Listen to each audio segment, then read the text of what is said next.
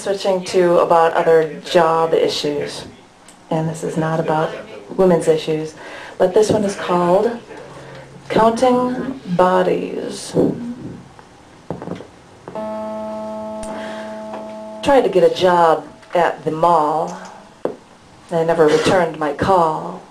Applied for a job at a strip store. I filled out the form, but my problem is that I answered the questions honestly.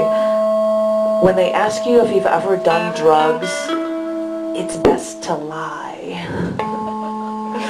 Even applied for a job in a liquor store, and now I have experience in drinking, but not in stocking bottles or cleaning liquor store floors. So someone told me that the government was looking for employees. They need you to walk the streets, ask questions, keep records. And I thought, I'm organized, I work hard, I can do this. And a government job would be sweet. I mean, they pay really well. And it would be funny to say that I was a government employee.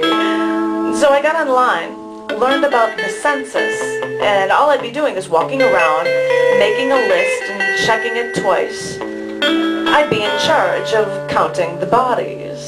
As sick as it sounds, it has a certain ring to it.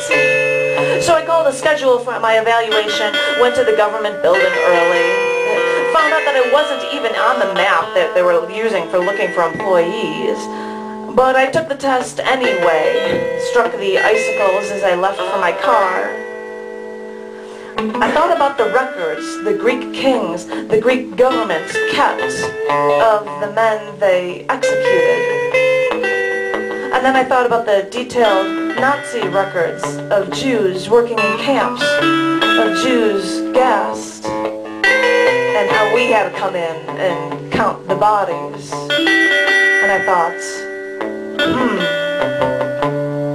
I never was called from the Census Bureau. It was like they knew my mind. You filled out your form, we don't need you for anything else. And I thought, maybe I shouldn't have applied for this job. Maybe I shouldn't be working for the government. Maybe they knew I couldn't be a part of their system, falling in line and counting bodies.